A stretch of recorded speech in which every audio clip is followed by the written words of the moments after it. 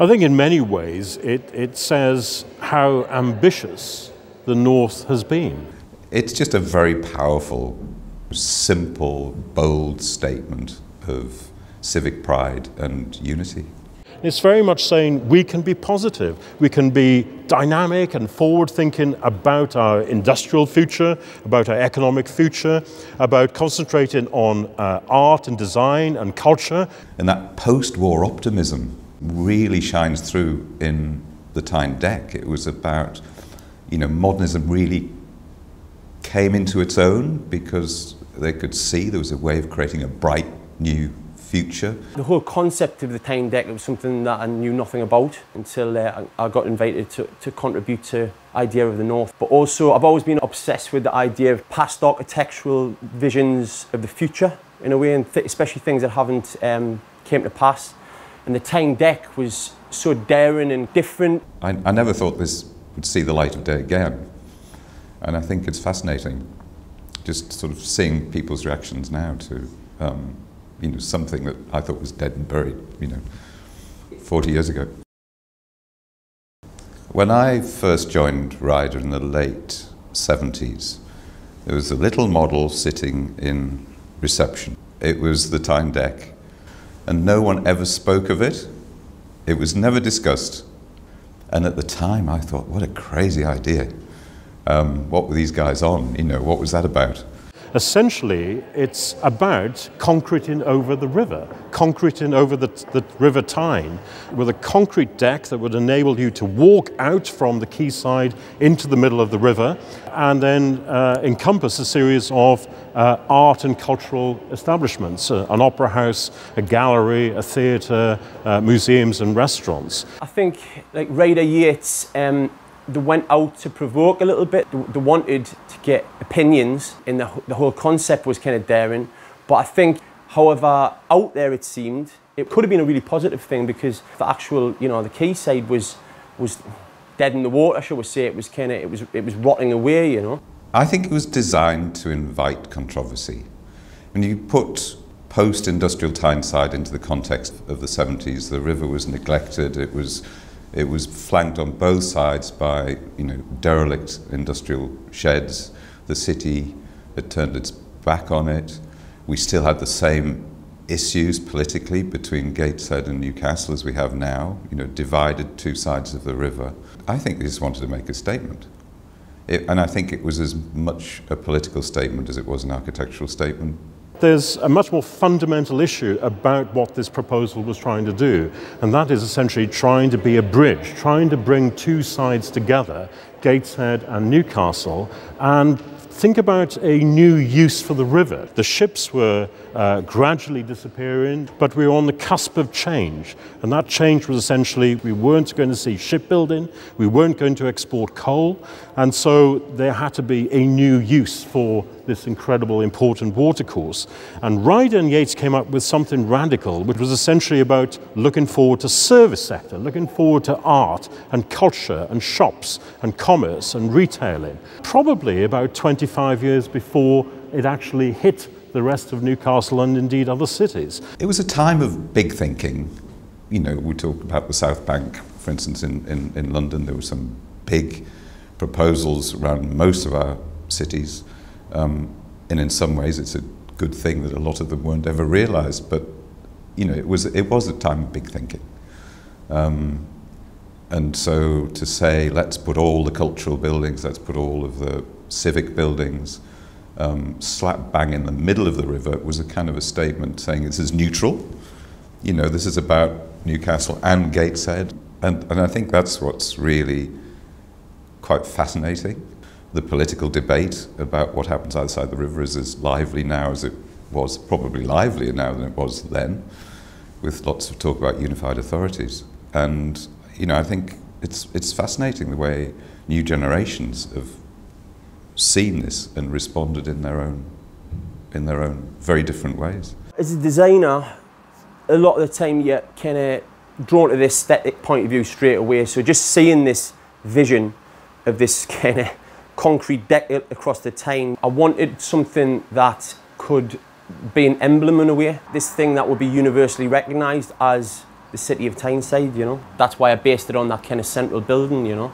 It's tapping into the idea of northern identity, in the sense that the city of Tyneside, this idea of joining Newcastle and Gateshead together, just playing with the concept of the seahorse for Newcastle and the goat for Gateshead, and try and make some specific, not a logo, but a kind of a coat of arms in a way. I think it is interesting to look back at where Gordon Ryder and Peter Yates came from. They got together as Ryder and Yates in 1953. Before that, Peter Yates had worked with Corbusier in Paris. They met through Berthold Lubetkin. They were recruited as part of the team to develop Peterlee Newtown. Gordon and Peter came together, and their architecture was then very committed modernism, totally inspired by Corb and Lubetkin. I think Ryder and Yates were letting their imaginations run riot to some extent in creating the form that this. I mean, imagine working with them at the time and them suddenly saying, we're going to concrete over the Tyne. It would have provoked probably the same reaction as it does thinking about it today. There's no doubt about it that the Tyne is precious to local people. It means something significant, partly because of its history and the effort that went in from successive generations in using the river to further Britain's interests as much as anything else. But we don't actually use the river very effectively, and I just wonder whether it's so precious to people.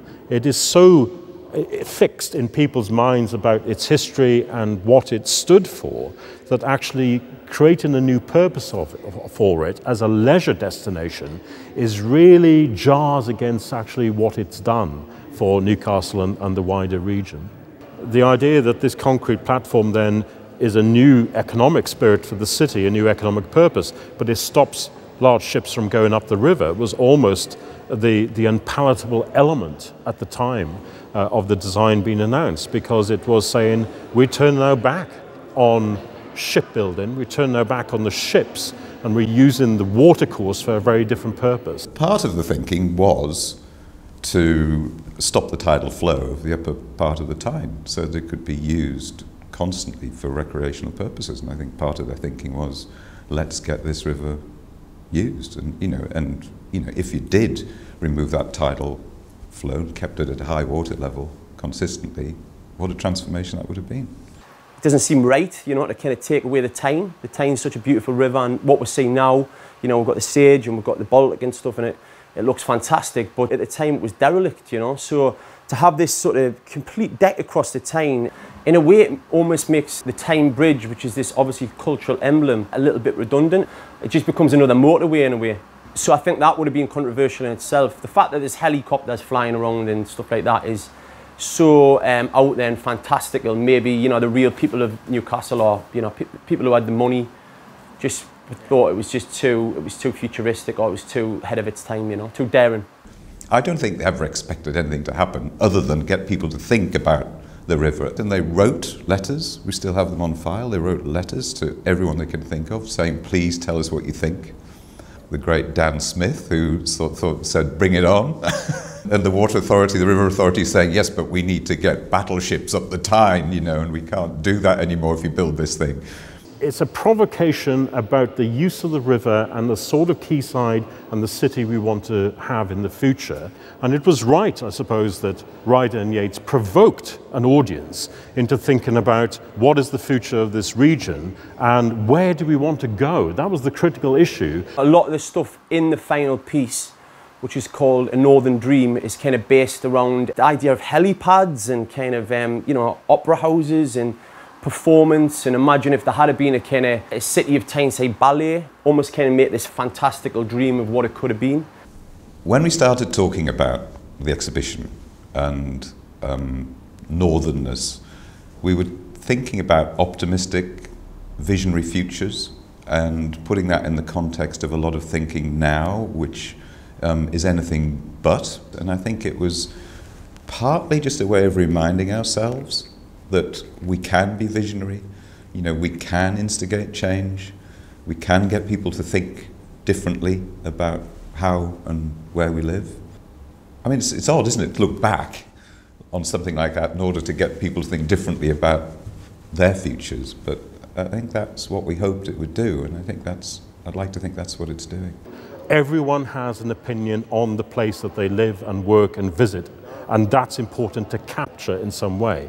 So something like this exhibition, if it enables the capturing of different opinions and perspectives about what it means to live and work here today and tomorrow, that can only be a good thing.